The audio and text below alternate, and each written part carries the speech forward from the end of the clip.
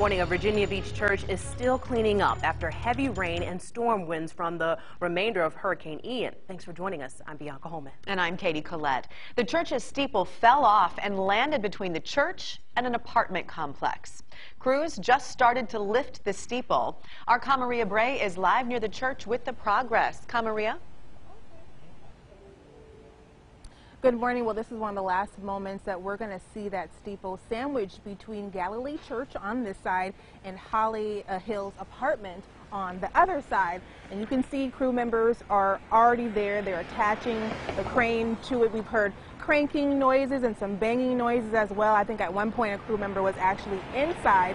And so this is the bottom of the steeple. You know, there's that long part that sticks out, and that's on the ground near the trees over there. So we're looking at the backside, the bottom part that's supposed to be sitting right on top of the church.